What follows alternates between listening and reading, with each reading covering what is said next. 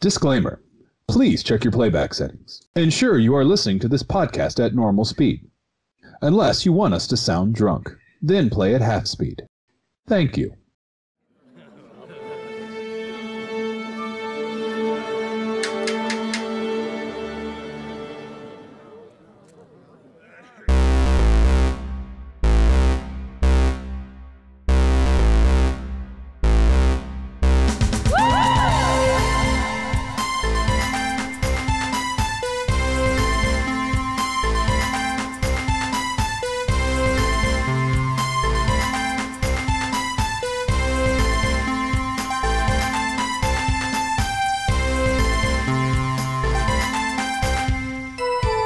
Been here about an hour and I'm beginning to rage. Still enough time to figure out how to chase Tom and Dan away. I've done alright up till now. It's the light of day. I need to get rid of these fuckers. And when my agent calls, I'm going solo. A chud and a chud, chud a chud and a chud and chud, chud chud and chud, a chud and chud and a chud, chud and chud, hey, chud, chud chud.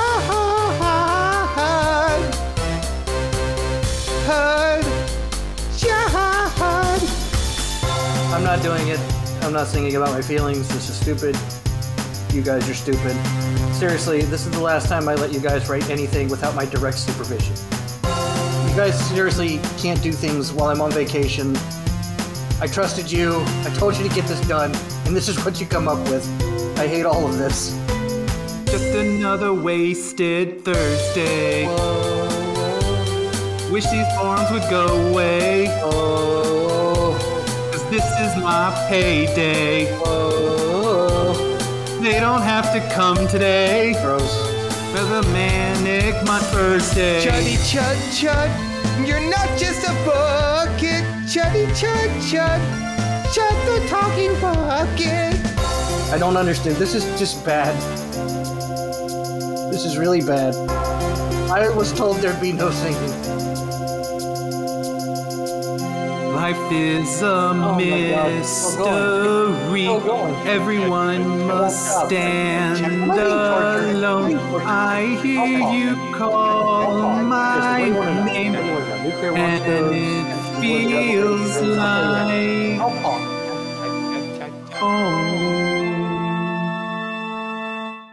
Chud chud, You call my name, it's like a little prayer.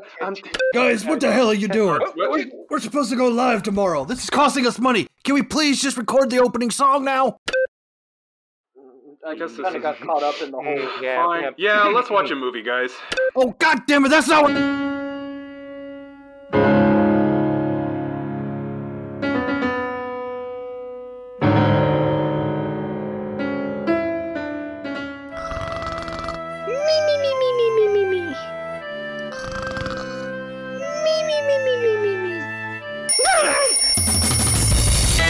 It's the Masters of the Universe Super Saturday Super Power Hour! Tune in to the Firepit Podcast on the last Saturday of the month. And join Dan, Tom, and Josh as they watch movies based on some of the greatest 80s Saturday morning cartoons ever!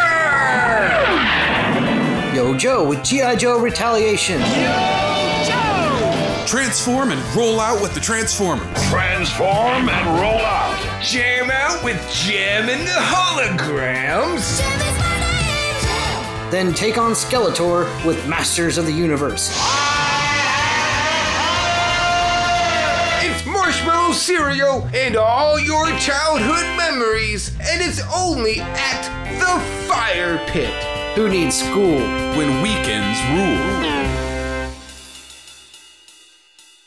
Good evening, Wait, no. Good morning, bots and listeners. Welcome back to the Fire Pit. I'm Josh, rockstar name Ace Reg. And we're getting totally rad here on the Fire Pit. I'm on the keytar, rocking our way to the Masters of the Universe Super Saturday Super Power Hour. We rolled out with the Transformers and yoed with the Joes, and we're working our way towards Masters of the Universe. We have one more jam session to get through before then, though. So now, to tell you more about what we're watching, I'll solo over to Dan. Thank you, Josh. Dan here. Rockstar named Dashing Nigel. As mentioned before, we've already watched G.I. Joe Retaliation in 2007's Transformers. So we had two flawed, albeit fun movies. But not a whole lot of fun's probably going to be had tonight. With this one, no offense, ladies, because tonight we're watching Jem and the Holograms, the 2015 coming-of-age story that is, quote-unquote, based on the campy Villain of the Week musical show about a woman that can holo-project herself as a different persona using advanced AI. None of that is in this film. No fun is going to be had, and to tell us why we might be in for a pretty rough night or morning, I'll use my drums. And I'll play on over to Tom. Thank you, Dan. Tom here, rockstar named Tommy Two Tones 2 Pete. And yes, tonight we'll be watching and trying to survive something outrageous.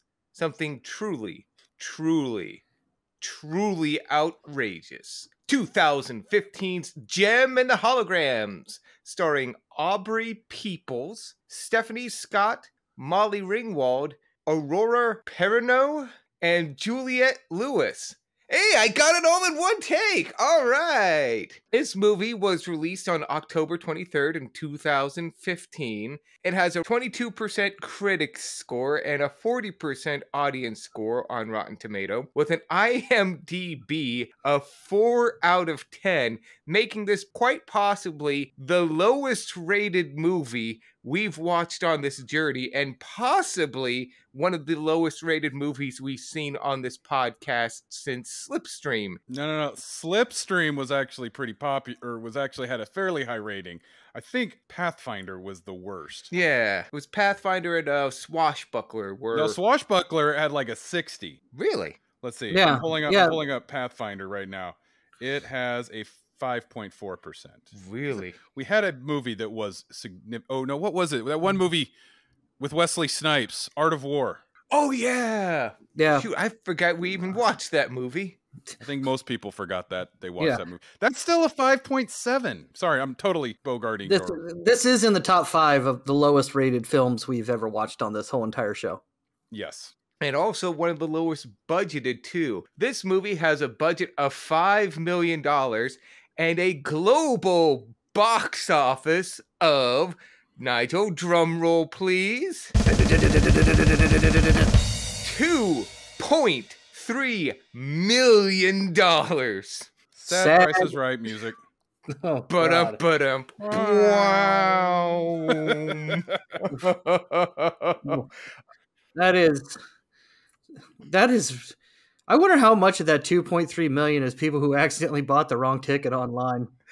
But that leads me into some production notes about this movie. So, who wants some production? Well, at $5 million budget, it can't be that much of a production. Like, I think there's fan-made YouTube movies that have to have a bigger budget than that. Oh yeah, no, I was looking at some YouTube stuff while, researching this movie, and there's some like fan-made Jem and the Hologram music videos that beat the trailer for this movie hands down.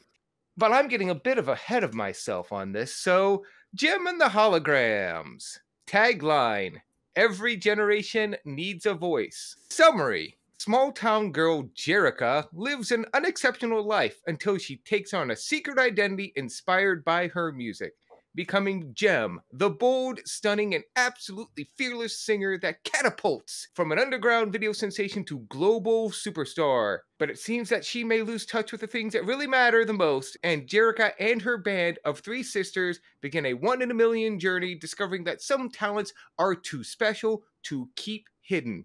Now, Dan, I know that you don't have sisters.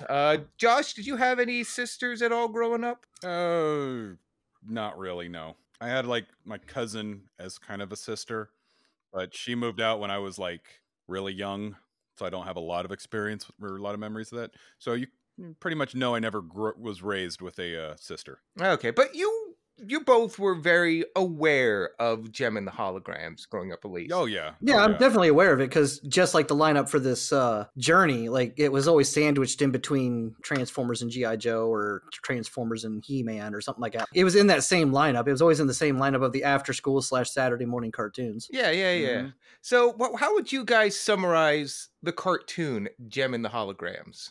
Just what you know through osmosis. Best thing I could say is my experience with it is I don't think I've ever watched a complete episode because Gem and the Holograms ran from, was it 85 to 89? Yeah.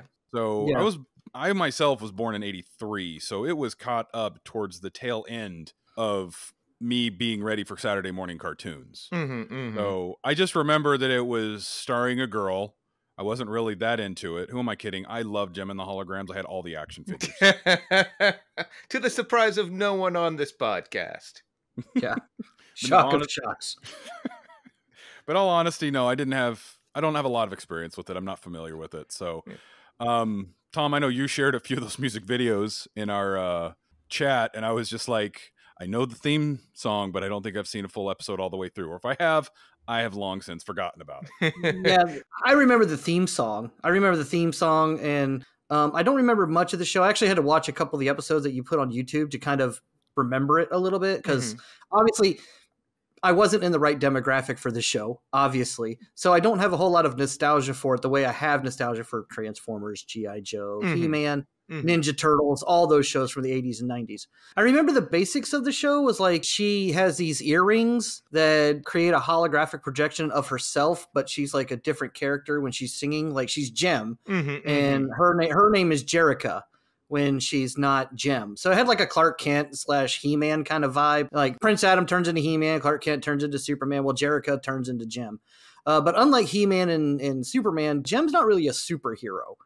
Gem's just a music performer. But like it was more like a villain of the week or situation of the week kind of show. Like and most episodes revolve around her trying to hide her identity from those closest to her and balance being both Gem and Jerica, and like who is the real person? Is it Jerica or is it Gem? That's kind of what I remember of it, but I don't remember like specific episodes, or I don't remember specific lines from the show except for the truly outrageous line, because that's in the theme song. Yeah, but product of the 80s, very much so, you would say. Lots of MTV generation music videos and everything. Oh yeah, and she almost looked like she belonged on like the Bangles or maybe Cyndi Lauper or something like that. Like she dressed very like heavy makeup with the frayed out hair and different colored hair and all that stuff. So yeah, peak of style, peak of fashion, peak of pop culture relevance and such. Wild, lavish set pieces, costume designs, a high production value in that universe. You would think that they'd want that with their movie, wouldn't you? For an 80s nostalgia product like this, you'd think they'd go, yeah, let's just go gaudy with this. Let's go high budget with this movie. You would think they would do that, right? You think? They did not. They cheaped out left and right on this. They chose people that had no reason to make this show into a movie, who had no experience making music videos or anything like that. Actually, I take that back. The director, John Chu, did have some experience doing some wilder stuff. He did Justin Bieber's Believe and G.I. Joe Retaliation. But the cast, they got people you've never heard of. I think almost all of them, Aubrey, Haley, Stephanie, they were all just TV actors and actresses. None of them had any real music experience before this series. Although I do have some trivia about what some of these girls have done after the movie that kind of mirror their characters they played in this movie. But the only real name that they got for this movie was Molly Ringwald, because it's an 80s product, so of course you have to have an 80s actress. And yeah, I would say Juliette Lewis is a pretty well-known actress too. Like she's in this movie, so yeah, she's also, yes, but it's not like any of the people that played Jem in the Holograms you would pick out. It's not like Josie and the Pussycats, which we saw years ago. We knew the actresses in Josie and the Pussycats. Oh yeah, these are all like no names. Yeah, Like you read their names, like who the fuck is this? yeah. Have I? Dude, even the Wikipedia page about this movie says very loosely based on Christy Marx's 1980s animated television series Jem. Oh, so loosely. And the guy they got to do the music for the film, Nathan Lanier, no, he's done Dancing with the Stars and the score to Halo 4, Forward Unto Dawn. Oh, so he also did some So You Think You Can Dance. That's it. That's who they got for this. That's why. It's like they didn't even try. It's like no one cared. Okay, you still have to save something for expectations here, Tom. I know. I'm jumping way ahead of myself. And maybe when we see this, we'll be maybe I see these actresses do their stuff. I mean, maybe some of these girls have something going on. Maybe the actors and actresses, but yeah, the production there really was no production for this movie. It was an obligation for the studio, and it just looks like it. So, Nigel, what's some trivia here? Why? Do you have any insight why they were so... I've got a pretty good trivia story about this, but I don't know if it steps on Josh's toe. So actually, for the first time ever, Josh, I want you to give some box office numbers before I do the trivia. I know it's supposed to be my turn, but I don't want to like reveal this story unless you've already got it. Yeah, well, I've got other stuff. I've got other stuff too, but I don't want to just say, "Oh yeah, well, it only made this much money, and because it only made this much money, this happened." So you go first, and then I'll chime in with the. Yeah, because this section is going to be quick tonight because it made this about movie. Okay, oh my god, this movie. Okay, so it's like we mentioned, gross domestic total of $2.1 million. I'm gonna just to pad my section a little bit, $2,184,640. That's how much money this movie made domestically. Yeah. Guess how much it made internationally? I'm not even going to give you a second. $149,044 for a grand total of $2,333,684. It ran for 2 weeks. Jesus God. Yeah, that's what I had was fucking hell. So where do you think it placed on its opening weekend? I'm going to cut you off and just go ahead and tell you. 15th. Holy shit. There was only 15 movies out that weekend. But all honesty, what do you guys think was the #1 movie that weekend? When did it come out again? I'll give you a hint. It was October 23rd, 2015. The movie was the #1 movie was on its 4th week of release. It was a I don't even want to tell you who the director was. What movie do you think it was, Nigel? #1 movie, October 2015? Yes, sir. I'm trying to think. I'm blanking now. Did any movies come out in 2015? Jesus. Shit. October 2015, was it a Marvel film? No, it wasn't. But it was based off of a fairly famous book that came out within the past... Jurassic, one of the Jurassic Parks, the reboots, soft reboots, Jurassic World 1, or like the first Jurassic World, like the first one with Chris, what's his name? Star-Lord? All right, Thompson, what do you think? I'm guessing Ender's Game. I'm probably wrong. I think that was 2008 now that I'm thinking about, but I'm going to go Ender's Game. Well, Jurassic World was actually number 28 for that weekend. And it was on its 20th week of release. Okay, I know it came out in 2015, but I thought it was... Okay, well, it's a very lonely movie that was up at the top. Ridley Scott's The Martian starring Matt Damon.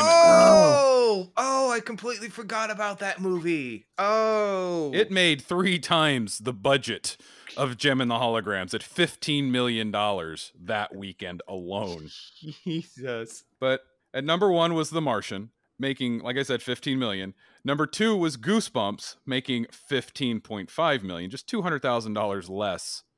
Keep that in mind, $200,000 less than The Martian. And then Bridge of Spies at number 3, making 11 million.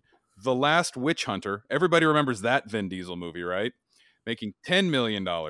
And number 5, Hotel Transylvania 2, making more money than the entire run of Gem and the Holograms at $8.8 million. Not just more money, but like 4 times the amount that Gem and the Holograms made. Fucking my hell. God. But other movies that actually was released that weekend was Rock the Casbah. I don't even remember that movie. And Paranormal Activity, The Ghost Dimension, which made like 4 times the amount of money that Gem and the Holograms made its entire run. Oh my God, this is a travesty. Yes. So guess how much Gem and the Holograms made on its second week of release? I actually know the exact number, so I'll just let Tom guess. $50. Almost. Oh, Jesus. 387,000. It dropped from 15th to a remarkable 18. Like, it was down 71% from its first weekend, which tells you it's a terrible movie, because the 3 of us have done enough research on box office numbers that an average drop from week 1 to week 2 is typically 40 to 50%. Mm-hmm. And that's if the film's bad. That's if the film's not even bad. That's like an average drop. If the film's bad, it's about a 60% drop. But if it's really bad, it's a 71.8% drop. Dude, I was doing a little bit of like spot checking here. I honestly, Nigel, I think you're right. I think this is the worst IMDb rated movie we have seen. I didn't go against the Rotten Tomato score, but in terms of IMDb, every movie that we've seen has been at least in the 6s. I think one of them was in the high 5s. This is a 4.4. Yeah, even other movies that we've watched that aren't like proto episodes, like Teenage Mutant Ninja Turtles 2 is like a 6 on IMDb. Like other like quote unquote bad films we've watched, you know. So no, like even our proto film, you said Teenage Mutant Ninja Turtles 2, that's actually episode 1, but our proto film Showdown in Little Tokyo is a 6.1. yeah. So Showdown in Little Tokyo ranks higher than this. Yes. Significantly. Oh God. God, this is blood on the highway here. Dude, Guyver 2 has a 5.8. Guyver 2 has a 5.8. And this movie has, oh my God. Oh my God. Oh Lord. But yeah, so like I think I've successfully filled in like a gas, which I think this movie is going to be. My section. Combustible. So Nigel, thank you very much for letting me go first, because I feel like there's going to be the Venn diagram of the 2 of us. The box office is the It's a massive circle. trivia. It's a circle. Yeah, Like- it's a circle. Well, the biggest bit of trivia I did have was the box office, was the huge drop off, one of the worst drop offs ever, going from 1.38 in its North American opening to 387,000 the following week. It was so bad the following week that Universal actually pulled the film from wide release and actually stopped reporting box office figures. They just It's pulled one of the the- plug. It's like, It's one of the shortest ever for a major studio film. Yeah, So I didn't say that. I'm going to interject just a slight because I missed this. It was released in 2,400 theaters. so this was a wide release. It was Yeah, a wide yeah. release. Christ. yeah, so that's several theaters in almost every major city in America. So yeah, it's like it's not one of the worst box office bombs of all time, because only getting $2.5 million on a $5 million budget that's only getting half your money back. That's not a huge box office bomb. That's not like more recently like The Marvels was a bigger bomb because it cost more money to make. Like if it had cost $50 million and only made $2.5 million, then it would be a huge bomb. Mhm. But it's still a disappointing run. But yeah, so that was the biggest bit of trivia I had, was about the box office, or lack thereof. Another bit of trivia I did have for it was Christy Marks, the creator of Gem, said she had no idea the film was going to be made and was upset that Hasbro never even informed her or consulted her about it. The shade. Yeah, she was eventually given a cameo role as the Rolling Stone editor that shows up in the movie, but that was actually during reshoots, and that was only after some fan backlash. It's kind of weird that this movie did so bad and had such a bad production because it was actually made at the height of the Saturday morning cartoon movies actually doing pretty well at the box office. By this point, 3 Transformers movies had been out. So there was a market for Saturday morning cartoons being made into major production movies. Now, I get it that Jem doesn't need the same budget as, say, Optimus Prime, but it kind of feels like that this was only written to, well, like Tom said, it kind of almost feels like a Roger Corman Fantastic Four kind of situation where they just made the film because they're afraid to lose the license. Yeah. Because the damn thing ran for 3 seasons. Yeah, and it was pretty popular. Like I said, I don't have the nostalgia for it because I wasn't in the right demographic for it, but I do have cousins that watch this and they have nostalgia for it. So, like, there's a market here. So, you know, at least there was. So to put it in perspective, Jem and the Holograms is a Hasbro rated or a Hasbro owned property, and the Transformers and the G.I. Joes are also Hasbro properties. Transformers, the original 2007 movie, was given a budget of $150 million. G.I. Joe: Rise of Cobra was given $175 million. Even Battleship, of all things, had a $220 million budget. Jesus. Mm-hmm. Oh. The one adaptation based on a girl-oriented franchise, $5 million. Say that one more time. No, seriously, $5 million. Yeah. And to add insult to injury or salt on a wound, the budget for the Barbie movie, which clearly Hasbro cared about, had $145 million to it. Well, that's because Hasbro doesn't own Barbie. Mattel does. So. Well, strike that, reverse it. Tom, edit in that you said the right company right there. The budget for the Barbie movie, which clearly Mattel cared about, had $145 million to it. Yeah, so no, Mattel owns Barbie, not Hasbro. But still, Mattel cared enough about Barbie to put money into their product and making that movie. I'm like, seriously. This movie's going to be a train wreck. It's really going to be an absolute dumpster fire. I don't have any faith in it. Seriously. Before we get into expectations, the last little bit of trivia I do have, the movie was originally written to more resemble the television show, but producers were like, no one's going to buy this. So they ordered rewrites to the script, and they changed it from what it was to a coming of age kind of story, which is dumb. Yeah. So we had this kind of leads into past discussions with G.I. Joe and Transformers, like respecting the source material. Right. Mm-hmm. Like when we did Transformers a few weeks ago, I talked about in the trivia section, I talked about just how much of a disaster that movie could have been.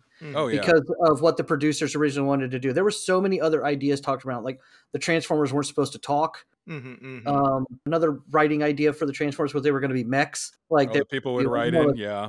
That's when you get the board involved, and then they just want to start doing weird shit. Like at one point, I remember one of the Batman scripts thrown around was Batman was homeless, and Alfred was like a big burly black guy who was going to help him on the streets. They're like, make a different film. That doesn't even sound like Batman. Just make a different film. Yeah. So before we get into expectations, I just wanted to throw one thing out here. Your guys' favorite film, Josie and the Pussycats, came out 14 years earlier. Yes.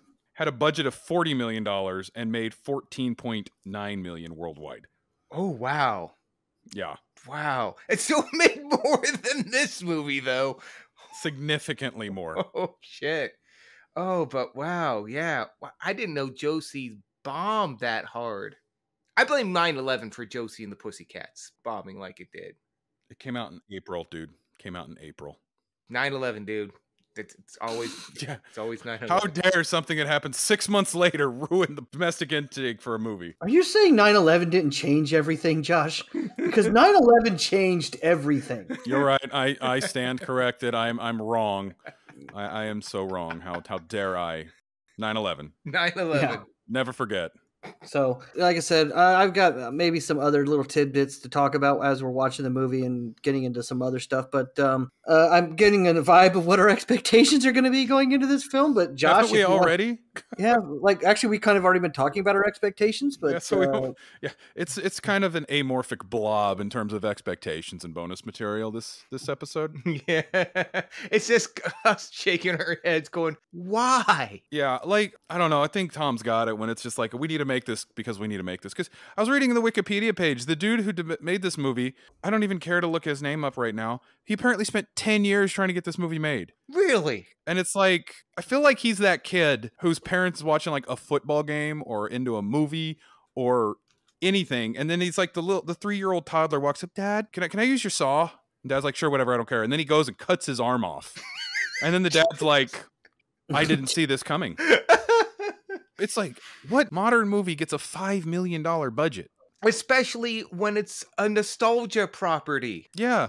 Especially when you're trying to capitalize on the whole Saturday morning cartoon / toy line movies that were really popular at this time. Yeah, because I remember watching trailers for the movie. I remember not being impressed, but I was just like, "Oh, okay, Jem and the Holograms movie." I didn't think that would be a box office like runaway smash, but I at least thought it would make some moderate money because even at the time I was acknowledging the nostalgia tidal wave of movies that had been hitting the theaters at the time. And just real quick to just talk about like how badly they missed the mark on this film. 2015, which really wasn't that long ago, but 2015, almost 9 years ago, Dan. 9. Well, I know, but I'm talking like, but I still vividly remember 2015. Whereas like if we were talking about 1985, I'd have to look things up. But in 2015, like some of the most popular female recording artists were Taylor Swift, Selena Gomez, Ariana Grande, Miley Cyrus, Katy Perry, Lady Gaga. All of these artists, these recording artists, hugely popular with girls. Mm-hmm. Actually, you can almost, if you just look at Lady Gaga's career, she's probably the closest thing we've ever seen to an actual real life Jem and the Holograms. Right. Mm-hmm. And the fact that she's got a completely different on stage persona than she has when she's not on stage. Yeah. Dude, you know what they should have done is they should have just got Tay-Tay up there in the movie. Totally popular, guys. Like, for real. For real, Yeah, Tay-Tay, bro. Well, it's funny. It's funny that Tom joked about Hannah Montana, but actually Hannah Montana is a better Jem and the Holograms like type show, live action show than the actual Jem and the Holograms film. Like it's just mind-boggling that all these female artists were incredibly popular at the time, have all these catchy songs, and kind of have the same kind of a persona as Jem in the cartoon show. Is like they have a different persona on stage than they do in real life, and yet they missed the mark on this film. Yeah. Plus, 2015, you started to see that kind of like synthwave, kind of the Jem and the Holograms aesthetic kind of coming back into pop music. So you could have blended perfectly. You wouldn't even have to change the style. She has a cell phone now. That's it. That aesthetic, still modern times, it would have worked perfectly. Yeah. I don't know. Just this entire thing just seems shoddy. Yeah. The $5 million budget just throws me off. Because you've got a big Hollywood IP. Even if you would have thrown like 5 times that budget, you're still at $25 million. Mm-hmm. Okay, I can't say this for a fact because I haven't seen the movie. But it's like, go with like the nostalgia trip and throw in like you were saying, bring all the heavy female pop artists at the time in the movie too. You could throw that in there. You get them help pushing the movie. But it's like, I don't know, like I don't remember seeing a lot about this movie outside of the occasional trailer. And it's just, it came and a time that it should have been popular. It should have been a popular movie. Given like it should have made more than $2 million. And it should have had a budget higher than 5. Right. Oh yeah, that's what I'm saying. This movie, like, it didn't need $100 million budget, but it could have helped, dude.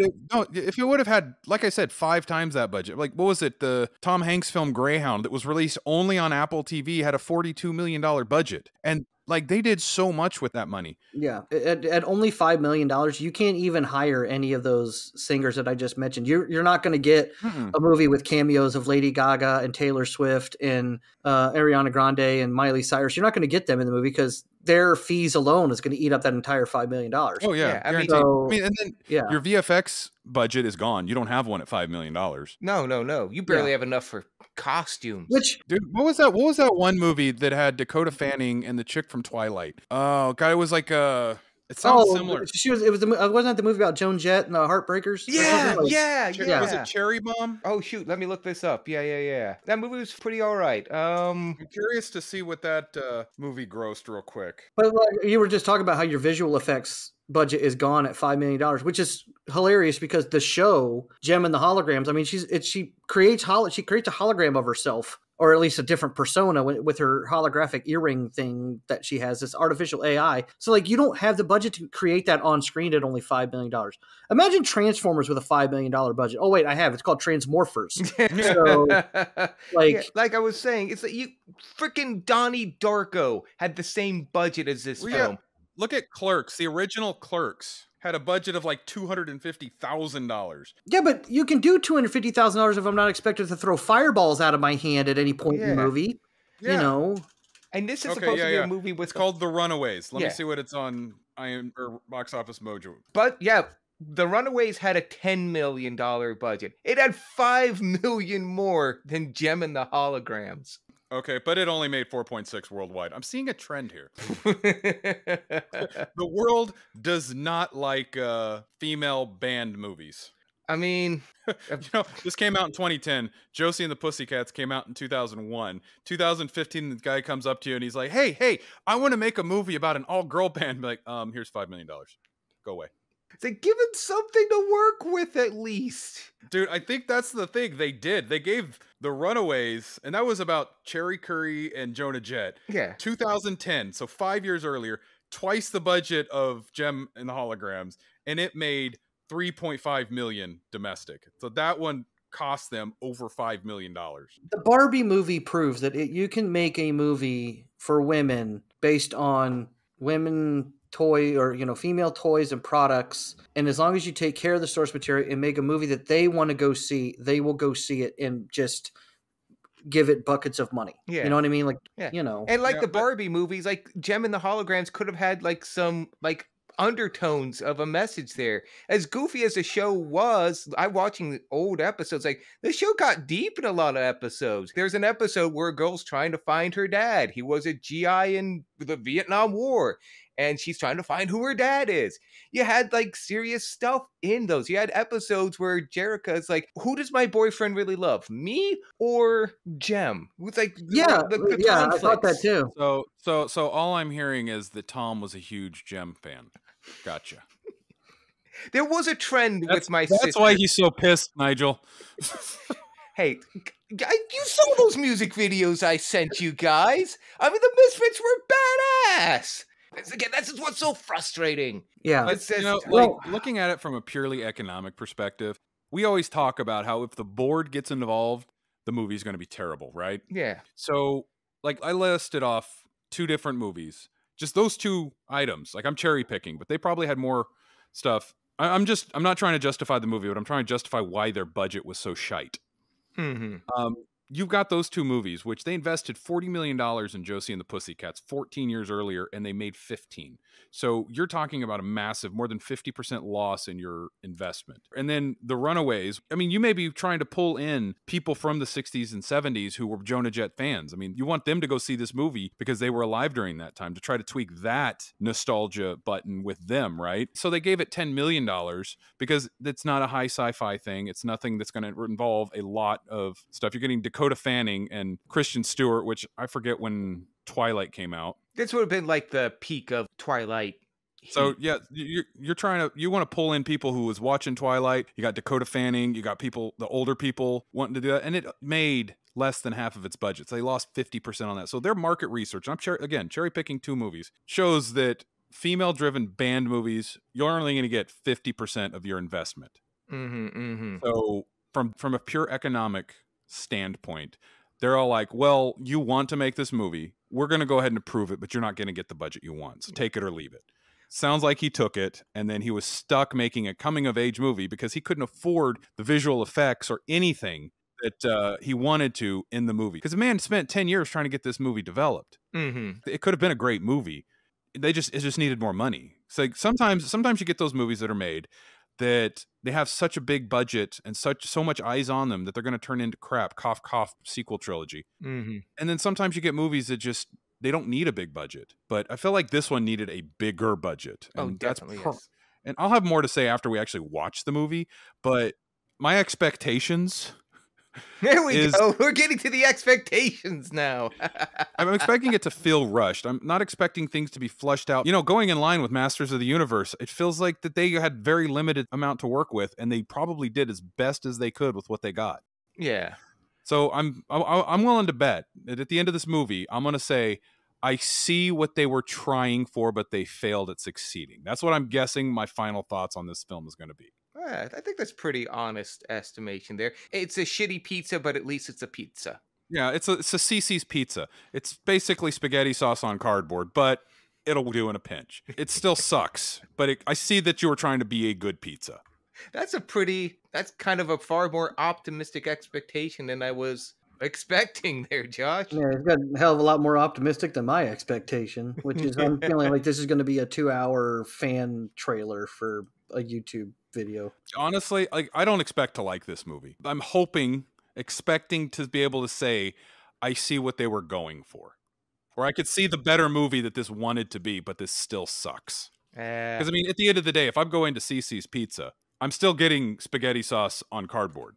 But at least it's something. It'll be like Nighthawks. If this movie sucks, I'm not going to be apologist for it, like you guys were with Nithix. Because this is, again, what they delivered. Yes. I had high expectations for Nithix, but I was severely disappointed in that film. I'm saying, remember, with the whole Nithix thing, you guys were like, I could see the movie that this tried to be. Yeah. But I'm already thinking that this movie could have been better had it had more love given to it in the form of money and attention. Nigel, your thoughts? Your expectations?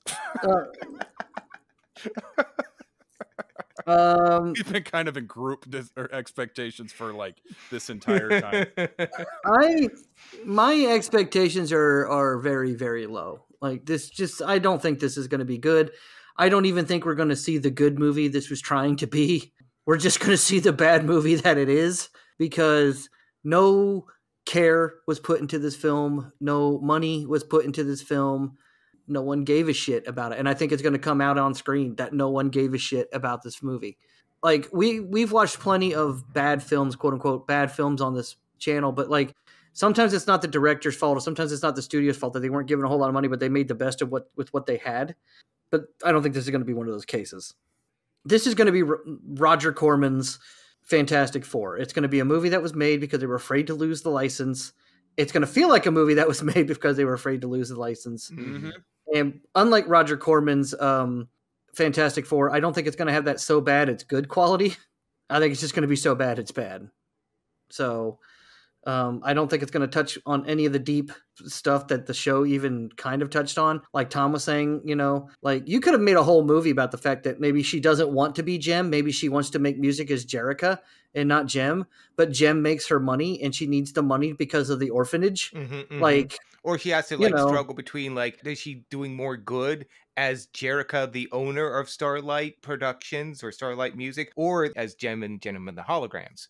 Where does she want to be as herself? Yeah, right, because there's so many possibilities for what they could. Because should have done. They've done stories like that with male. Like I say superheroes, but Jem is not a superhero. There's a whole He-Man episode about that called The Courage of Adam, like where Adam, wonders, who's the real person? Is it Prince Adam or is it He-Man? Like you can wrestle with those. You can make that kind of a film and do those kinds of stories, but I don't think they didn't do that in this one, and it's going to be bad. I just really think it's going to be bad, and it's not going to be like other movies where they were so bad that we still managed to have some fun watching it. I think we're going to have a lot of laughs at this movie's expense tonight. I don't think oh yeah, I can almost guarantee you that.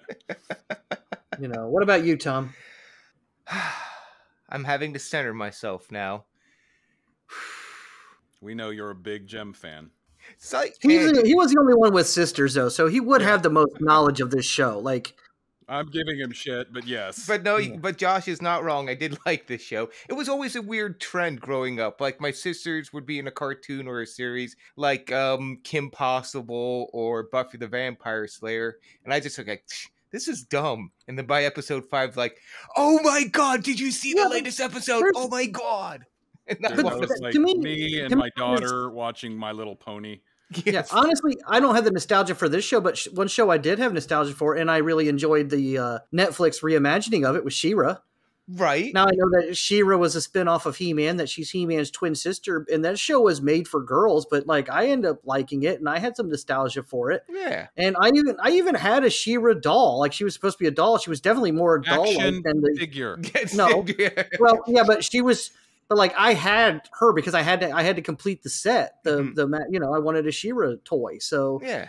But that's no different than me than girls who also like Star Wars or like the Marvel films or whatever. Like, just because it's made with boys or men in the expectations doesn't mean girls can't like it. And just because it's made with women or girls in mind doesn't mean men can't like it. So yeah, there's nothing wrong with liking Jem and the Holograms. No. Yeah. And 80s, going to She-Ra too. 80s She-Ra was pretty badass too. But that's the thing for me. It's like looking at the script for this, I've seen these sorts of stories told in the 80s and 90s, like, when you have your pop star protagonist that has to realize the music was in them the whole time. It's like, find their true selves, take off the makeup and the wig and such, and sing from the heart and remember who they are.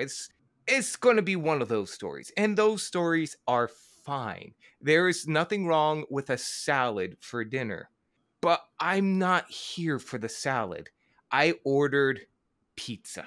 That isn't cardboard and spaghetti sauce. Well, hell, at this point, I would take cardboard and spaghetti sauce as a pizza. And they're giving me a salad. It's not a wild salad. It's a pretty basic salad. Not a lot of croutons, some bacon here and there, but not too much. And it's going to be fine. For what it's going to be, I'm sure it's going to be fine. As you said, Josh, working with what they have. Mm-hmm. But it's not going to be what I ordered. No. And that's going to just sting so hard watching this. We've had some fun movies we've watched that have been dumb, that have been bad films, but they've been fun bad. This just... watchable. Yes, thank you, Josh. Watchable would be the best term. And I figured... Not Art of War. No, that's... No, not the Mummy. Art of War still has some pretty decent action scenes in it. The Mummy had some pretty impressive special effects. Bad film, but there's parts of it like I can hang on to and be like, okay, they didn't do that too bad. But that was balanced out by the incompetence. There were fun, dumb moments and just really incompetent moments. This film's going to be competent, but just beige. Which, for Jem and the Holograms, should not be beige at all. That said, I am actually looking forward to some of the actresses in this movie, because just researching in advance, just seeing what they had done before this movie, as I said in my production, and I do apologize to the listeners, I didn't really give a lot because there wasn't really a lot to say. It's just they kind of plucked them. They were the cheapest and they were there. None of these girls really had much pop music or music experience before this, but looking at some of them, they've actually kind of pivoted a little bit into their roles. Aubrey Peoples, who is playing Jerrica/Jem, has actually gone on to become a YouTube singer and such. He's actually got an alternate personality called Swamps, whose music is very, very much like Jem and the Holograms. And you've got Haley Kikyo as AJ, who is the lead guitarist in the movie. But after this, she's got kind of a pretty big YouTube career. She's got like 2.3 million subscribers. Interesting. And yeah, her music is also very poppy. It's kind of like Imogen Heap kind of sound to it, with a little Tessa Violet. Again, just really good stuff. So it's weird to see that this movie may not have done what they wanted to do, but in its own way, it did do something for the actresses in this movie. So I'm kind of looking forward to seeing that and just, maybe getting a little value out of that. Other than that, no. If I wasn't watching this with you guys, I wouldn't be watching it at all. Oh, yeah. Just remember, you're the one who recommended this movie. I did, Josh. I did, and we're all probably going to regret that by the end of this. I just don't want to be bored. I just don't want to be bored by this film, and I'm afraid we're going to get bored. Probably. But those are my expectations. Yeah, maybe there'll be some good music in here. Maybe the trailer's wrong. Maybe it just had a bad trailer. Because we've had movies before where it's just like the trailer just didn't make any sense, didn't really sell us on the movie. But then we've seen the movie and just went, holy shit, I wish I'd seen this in theaters. Yeah, like it may end up being a hidden gem. I doubt it. Considering they pulled the plug on this movie 2 weeks in. But that could also be, again, a economic-based move. We don't want to invest any more money in this movie because they probably have to pay to keep movies in theaters. And it was just like, okay, this is now costing us more money just to stay out. That's what I was thinking too. You talked about like it's a 71% drop. At that point, even the projectionist is leaving the theater. And so, yeah, it's like, it's costing us money to keep this film running, guys. Just don't even send us the prints back. Just burn them. It's going to cost too much. Yeah. All right. Well, just like I'm sitting at the doctor, waiting for them to give me a shot, or I'm in a Civil War era hospital tent and I already know I'm going to lose my leg. Let's just get this over with. And Tom, play the music.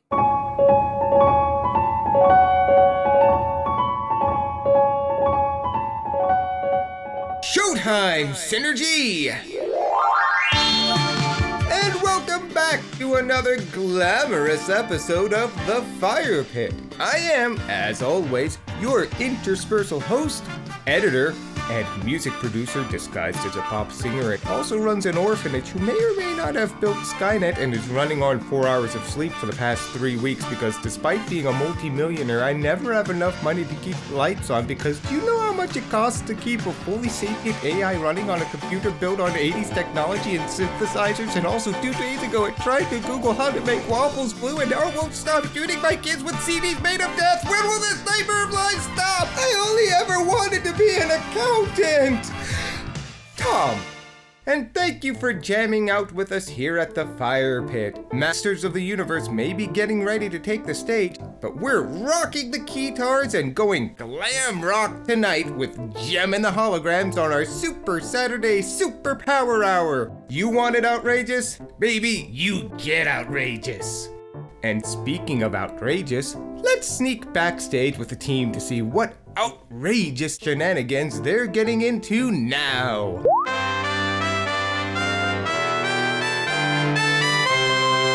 We interrupt this broadcast for a special report. I'm rather not. And now we go live to Joan Walanowski on the scene. Joan? Thanks, Rather. I'm here at the St. Jesus Memorial Hospital in what can only be described as a massacre. Hundreds of children, maimed and dismembered, fill the emergency ward beyond capacity, all victims of Constable Guillotine. I'm Dr. Bushy. I've been with this hospital for over 20 years, and I've never seen anything like this. Ever since they came out with these Constable Guillotine toys, I've had nurses tripping over each other to get to the patients. Literally. Just look at the floors. Our drains weren't meant to handle this much blood. Guillotine fever has taken the playground by storm. Millions of kids tune in every Saturday to watch Constable Guillotine and his friends as they battle the evil Robo-Sphere in future Space France. Here we have young Tony Smalls. He was admitted yesterday with severe injuries. I got this new chopper copter for my birthday yesterday. Yeah, you're supposed to pull the string and it will fly by itself. It's got really cool retractable razor rotors to make it go super high. Yeah, my mom said we couldn't play with it inside, so we went to my friend Caleb's house instead, and he's got this big fireplace. That's very cute, Tony. He was brought in yesterday with 3 of his friends, all admitted with the same injuries. Shh, I'm talking. Okay. Go ahead. Yeah, but I mean, we were playing with it, and we were trying to, get the catcher net out of the rotors, but Caleb, accidentally pulled the string, and then it started to fly really high. Then it wouldn't stop, and then the screaming. Caleb? Okay, Tony, that's enough for cable TV. Who has some hankering for some sliced frog? What's this? You might have missed, but you're on Robot Spear's list. Chud! Wow! Constable Guillotine and the Freedom Friends! Hey, little man. We heard that there was a brave little boy who's been having a tough day, so our publicist said we would really help our image if we came down to... have some toys to brighten up your day. Everybody loves these toys. The Widowmaker playset? Cool! And the batteries are already inside. It might say batteries not included, but we hooked you up, Tony. Hey! And don't forget, your very own Chud the Talking Head bucket. I'm a bucket! Yeah, I don't want this. Oh. Well, it seems the creators of the controversial show Constable Guillotine have come to the hospital today. So, guys, what do you say about all of this? I mean, obviously, this is tragic. It's just tragic. So many kids suffering like this. It just, honestly, it breaks my heart. You know, you hate to see so many kids taken down so senselessly like this. And that's why we, the cast of Constable Guillotine, promise that 10% of the proceeds for our toy sales for the next 7 days are going to go towards cancer research and treatment, so that one day kids like young Tony here can lead and live a full and beautiful life. Cancer stands on a razor's edge. Okay, yes, that's right, but what about all the maimings caused by your toys? The what now? All of these children here, all of them were caused by injuries sustained playing with your toys. Maimings? I thought this was the cancer ward. Why do you think that so many kids here are missing fingers? Because of the cancer, right? Yeah, fingers. Ow, my eye! But wait, what are you doing? Why are you putting your eye in the guillotine? I didn't! Oh, that's right. It launches the guillotine. Oh, right. I remember now. Yeah, they warned us the eye stuff might be a problem. But hey, look at it this way. It's not cancer. High five. I don't have any fingers. Oh, God. From the cancer, right? I heard screaming. What's going on? Damn it, not another one. Nurse, we need another bucket. Oh, I've got one right here. Chud craves blood! Yeah, we should go. Help find more buckets. Yeah, good luck, Tony. We know you'll get back on your feet and no... Oh, God, your feet. Wait. So, like, is the guillotine a sword or is the sword a guillotine? Yes. God, this is so much fun. I guess this is live from St. Jesus Memorial Hospital. I've been Joan Walenowski. Back to you, rather. Thank you, Joan. Tragic scene at the hospital indeed. Those douchebags. We now return you to your regularly scheduled programming, already in progress. The season finale premiere of Constable Guillotine, Heads Over Heels.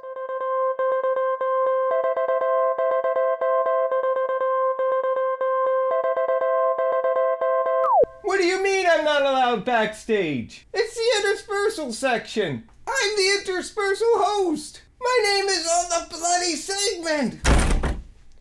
Ressa. But if you want to be sure all the right people have access to your products, or if you just want to give a backstage look at what's going on with you and yours, or if you just want to sneak backstage to tell us that we're having a great show, then feel free to email us at curtaincallentertainmentinc@gmail.com. That's curtaincallentertainmentinc@gmail.com. Just be sure to put Firepit in the subject line, as well as why you're emailing us, whether it's to buy some ad space, sell some free advice, or let us know all the shenanigans that rival podcasts are getting into and knock it our way. From there, we'll read it, set it to a snappy 80s synth pop beat, perform it for a stadium of adoring fans all screaming for more, and never respond.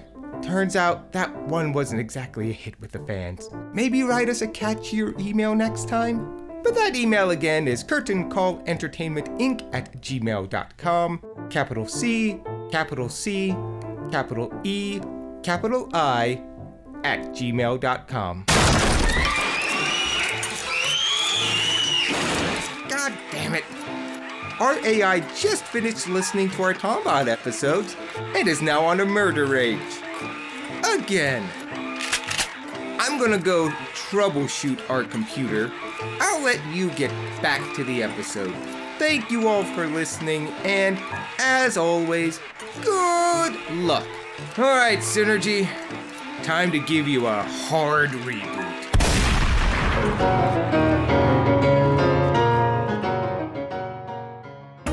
And now to check on the team to see how they're enjoying their movie. I make videos because I feel my estrogen levels rising watching this movie. I'm in this constant state of Tom, edit that out. Aunt Bailey took us in. Now there's only one missing piece. It lacked the appropriate ingredient. Energon. Oh, a better film, Josh. But your dad was always talking about. Why does she keep saying was? He went out to make. He didn't actually die. He just noped out of this film. He's fine. He's fine. Really? Truly outrageous. Yeah, she said the thing! She said the thing! Was Jesus Christ! This movie fucking peaked at 10 minutes. Oh my god! This is gonna be such a long film. You are no rock star. Aunt Bailey, just... Why are you drinking coffee at 10 o'clock at night? This isn't coffee. Some ideas, some voices that are too There's a reason they call her Aunt Bailey. Yeah, you'll understand when you're older. Funny how realizing that your life might fall apart gives you new perspective. Oh, so this movie's a supervillain story. Okay. Well, this is a weird twist on the source material. So what are we gonna do tomorrow night? Kill all the Autobots. Wait, what? This gem video is magic. 36,000 freaking people just saw my necklace. 30,000 hits on YouTube, Josh. Tom, that was like 2015. Like, for real, that was like, given inflation, like Biden's economy, that's like almost 60,000 views. For real. No, yeah, that's exactly how inflation works.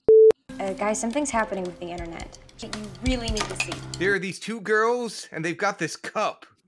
It's weird. Here, watch this. I want to record your reaction. Gross. The coordinates take us to over there. Oh, it was haunted-looking section of the pier. Yeah, this is a pier in LA. Where are all the homeless people? Would have never guessed that coming here would mean a whole new Jericho. You mean Gem. Oh my god. Guys, we don't have the budget for multiple takes. Just roll with it. Come on. I never thought I'd watch an entire movie that makes me miss Shia LaBeouf's acting, but here we are. Things have taken a very, very hard turn for us. I love Gem music. Is amazing. It's like real music. They released one song. Rocky being broke and Rocky 5 makes more sense to this movie. Guys, I think this is my dad's guitar.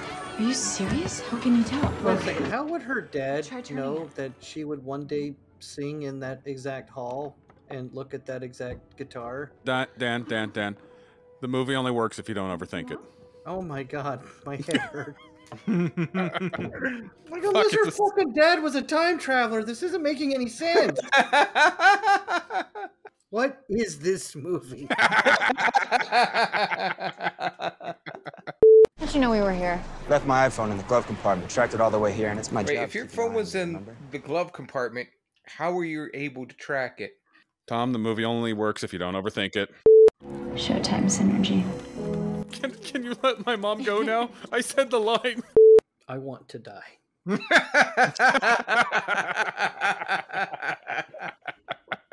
Now, are you channeling the character, Dan, or his... No, his character is... He's a member of a 3-person podcast, and he's forced to sit and watch Jim and the Holograms. That is your motivation. Go. What is that? It's my dad's will. Whoa, now we have a new subplot, guys. Because we don't have 15 already. I'm going to make a bold prediction here. Out of all of these subplots being introduced into the movie, exactly none of them will have any satisfying conclusions. It's just dick pics. Everything is dick pics. So you wouldn't just be losing the house, you would lose everything. Oh, that's right. We were supposed to save the house and shit. How's that coming along? You see the boxes in the They background. forgot about her. After she said, "Don't you forget about me." Boo. So we're an hour and a half into a 2-hour movie, and we have our first hologram. Gentlemen, we have our first hologram. Mission accomplished. We did it, guys. We finally got the holograms in Gem and the Holograms. Ladies and gentlemen, we got him. We got him. In July 1973, the Everly Brothers self-destructed in front of a sold-out crowd. Can we watch that? So That sounds awesome. Holy Shit, that sounds like a great movie. A great story. Let's watch that. No, we have Gem. Thank you, Tom. Somebody once told me that. You cannot use us as an excuse for lying. That's not how a family is supposed to work.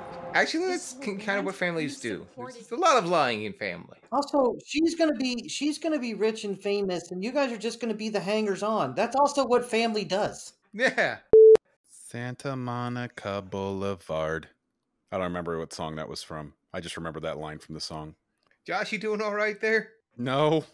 I promised you the truth of who I really am. And the truth is, I am Iron Man.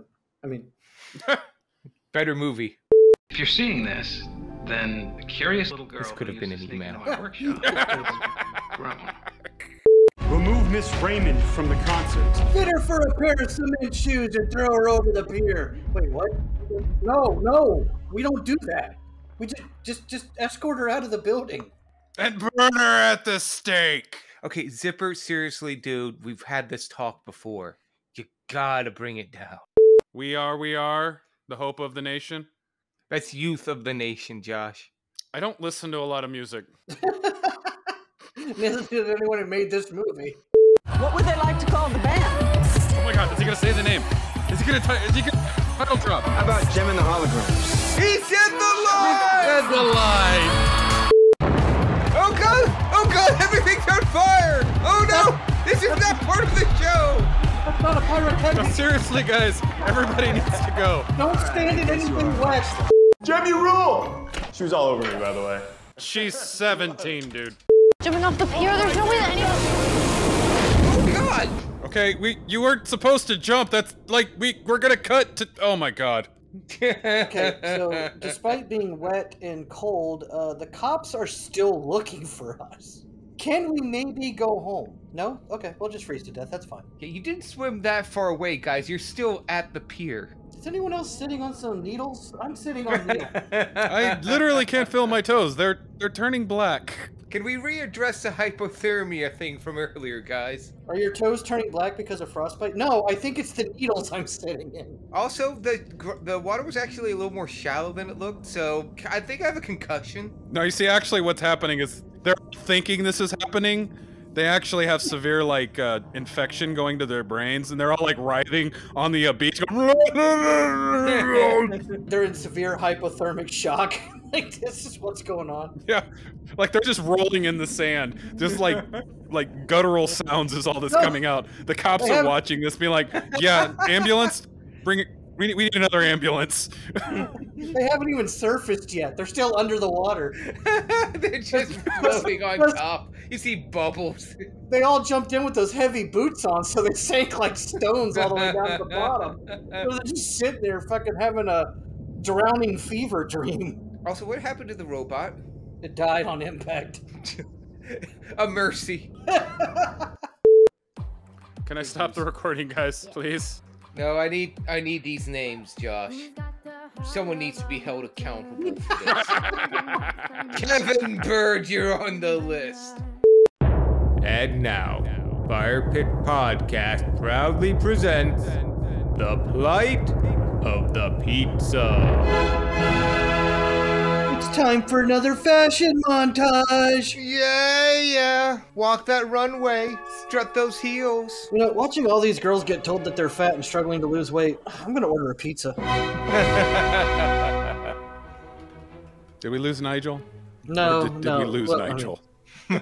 No, I'm trying to find my wallet so I can find my company card so I can pay for my pizza. He's doing anything else but watch this movie. When's my pizza gonna get here? Don't worry about pausing it, guys. I'm just gonna go eat the whole fucking thing. To the extreme, I rock a mic like a vandal. Light up the stage and watch me jump like a candle. Seriously, when's my pizza getting here? Plight of the Pizza. Better movie than this. So, Dan, is there an update on the story of your Plight of the Pizza? Yes, please. Please give us something better. It's on its way. It should be here in like 15 minutes. Is Carlos on his way with your pizza? Actually, I think it's probably being delivered by one of the girls in this movie. Oh, hey, I'm watching your movie. Oh yeah, hey, I know you. You're in that Gem movie. I'm watching it right now. What were you, like Aria or a blah blah blah blah blah? Sir, it's going to be $27.50 for the pizza. I already paid on the card. I gave you a tip. I gotta get back upstairs and unpause this train wreck. Sorry, it's one role where you're speaking. I didn't need to pause it. Yeah. Okay, this makes no fucking sense. I know we've been saying that. Dan, we get it. Your pizza is on its way. No, it's on its way, Dan. I know, Josh. I'm not talking about the pizza. Can we please talk about the pizza, though? Oh my god. How's your pizza coming along, Dan? It's not here. I need it so bad. I want to go home. Hey, can we pause this for a minute? Actually, it should be downstairs here in just a second, so I gotta go get it.